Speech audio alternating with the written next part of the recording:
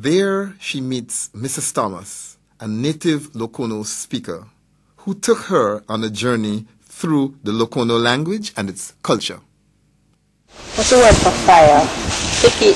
Hiki. Hiki or hiki. Hiki. You know? Okay. Hiki or hiki. So suppose I want to say my fire. Oh. When you say my fire, that's Daihime.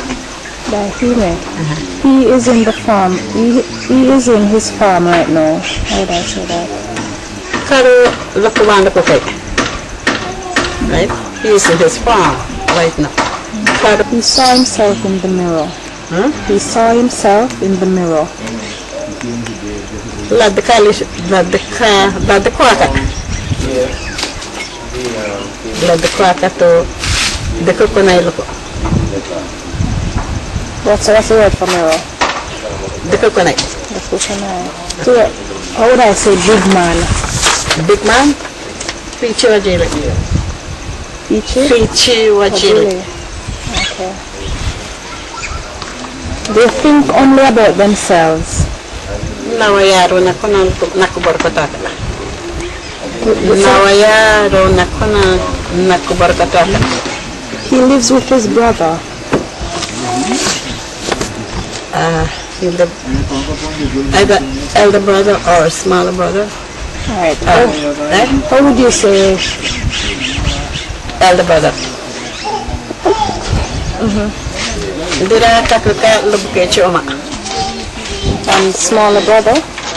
Dira kakaka lubuke chioma. That's what I call the mission. Mission? The place where we are now, right now? Well, this got its own name in it. Kukulichi, we call it. Because you see each other at the Kukulik mission. Kukulik, right? What the kaka one you call Kukulichi. Okay. Suppose I want to ask, who broke the plate? Who broke the plate? Halika wakadatu karabu. Okay. That's the only way to say, can I ask it another way? Yeah, halika wakadatu karabu. Karabu is plate. Wakada is verse. So can I start with the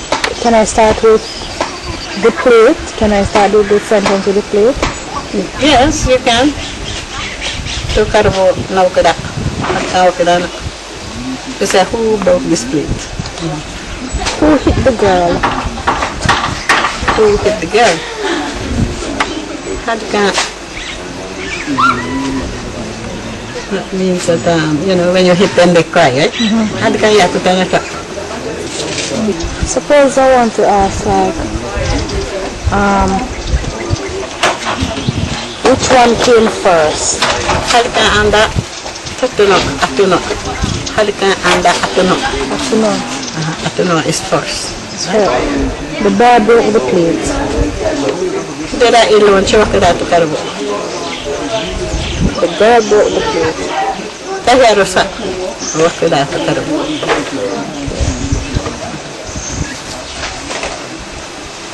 The plate was broken. To karbo wakada. The plate was broken by the boy. Dira ilon chawakada to karbo. Iterabisi, Mainstay, Mashabo, Kapui, Tapakuma, and oh so few speakers of the Lokono language left. As these Lokono villages of the Essequibo coast sleep on the sides of these lakes, so too does the language. Are we seeing and hearing the permanent silencing of a tongue? I don't know. What do you think?